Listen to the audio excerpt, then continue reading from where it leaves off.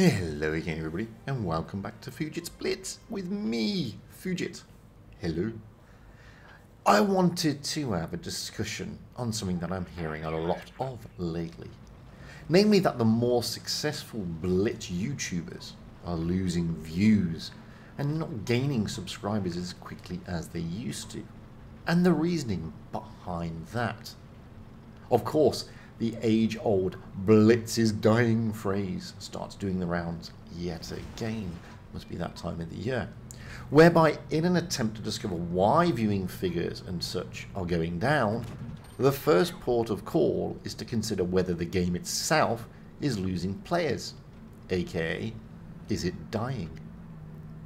According to Blitz Stars, which admittedly only shows a snapshot of the players using the game, there has in fact been a slight decrease in the player base since update 8.4 hit. But this is nothing new, to be fair. The overall player base does in fact ebb and flow periodically. Throw into that mix the fact that COVID lockdowns are no longer in force in a great many places. There are new terms at schools, colleges and universities all commencing, and other real life stuff is now happening. Then it's understandable that some of the player base will find more important things to be doing other than watching pixelated tanks on YouTube. Throw further into the mix the restricted audience that is available for solely Blitz content creators, which in real terms for an English speaking audience is around the 70,000 mark. Then at some point a content creator with a channel that is only dedicated to Blitz will reach its zenith, and it will grow no further. Especially if you've already managed to reach your accessible market, in this case those who play the game and speak the language your content is actually in. There are other valid reasons for sure, and they go some way to explain why the bigger YouTubers eventually top out, to coin a climbing phrase. But what about the game itself? Does the game have any influence over this? Well, for sure, yes it does, in a great many areas. It is true that some players are disillusioned with the game, many for valid reasons. Take new players, maybe the game isn't for them, maybe the grind is too long, or the skill level required is too much. Take the middle order and veteran players, maybe the teams are just filled with less than ideal teammates. The toxicity within in the game itself is ruining the game. There are connection issues such as ping and other type of stuff. And yes, I'm looking at you, RNGesus. On top of all that, whilst we may be getting new lines coming into the game, such as the recent Polish heavies and the highly anticipated Russian lights, the majority of the tanks that hit the game regularly are premiums. And most have already been reviewed. They are on their third, fourth, sometimes even fifth time around.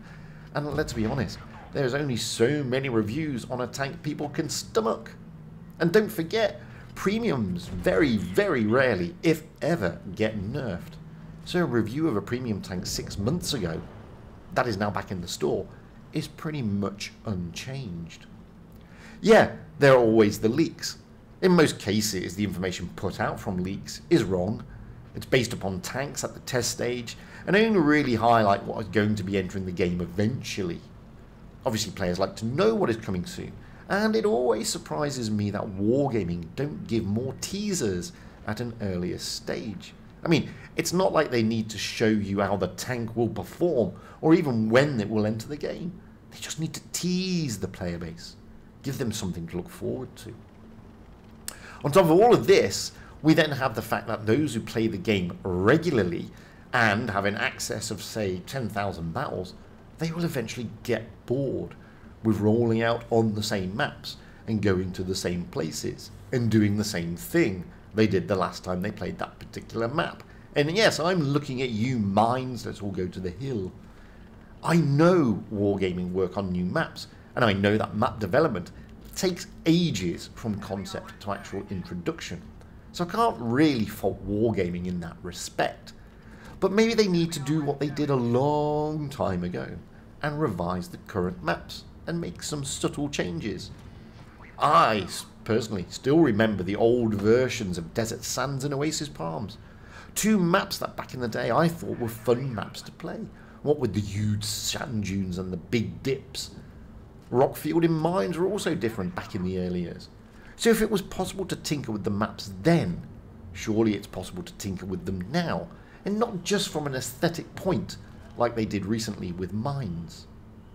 I think a revamp of the maps is long overdue, and the maps are really in need of a spring clean. We need to relieve the tedium of copy and paste every time Rockfield comes around and we all troop off to the sea cap. There is indeed many aspects of the game that are run-of-the-mill, rinse and repeat, so to speak. And it's not easy for a developer to find a new way to bring freshness into the mix. Add into all of this the fact that Blitz is a game, and no one likes playing a game that isn't fun. And this game, unfortunately, is filled with a lot of toxic a-holes who spew hate the instant they enter a battle and continue to do so. Because being an anonymous keyboard warrior gives you a shield to hide behind. I mean, people generally play a game, as I said, to have fun, to be entertained. But where is the fun when you're told to go and die, or you're called a horrible name, or just trolled, bullied and harassed for the duration of a battle that then continues into the garage? Well, there isn't any fun in that. And most of the players who are older eventually snap. They hit back at these players, only to find themselves on the receiving end of a chat ban, or maybe worse. I personally don't think the game is dying, or even close to its death throes. I know the game isn't perfect. No game is, really. But I do strongly believe that wargaming needs to have an overhaul somewhere. I myself, along with other official community contributors and some of the content creators, recently had a meeting with wargaming, which included the developers, and we raised a lot of issues. And we discovered the issues that face wargaming devs in trying to resolve those issues. And I've issued a video on this already, so go check it out. Now, it's not like wargaming don't care, or they're not seeking to improve their product. I mean, to an extent, wargaming's hands are tied in some areas, for many, many reasons. And one of those main reasons is being the limitation of the technology related to mobile gaming, which we really do need to understand, because mobile gaming is not like PC gaming, and it does have a big effect upon the game. But getting back to my initial point, namely the falling views and the reduced subscribers the bigger YouTubers are experiencing, I personally think people themselves are after something different, something more than reviews, replays of good games, bad teams or toxic players. Yes, of course those things help raise awareness, but you've seen one and you've seen them all. Alas, I'm not a big YouTuber for Blitz, so I cannot offer any advice or give any direction as such. But while I see the issues within the game, such issues that do alienate some of the player base, I also see the restrictions within doing just Blitz content on a platform filled to the brim with Blitz content. Nevertheless, I believe the game isn't dying, and considering it is in its 7th year, heading for its 8th, that's quite a long run indeed.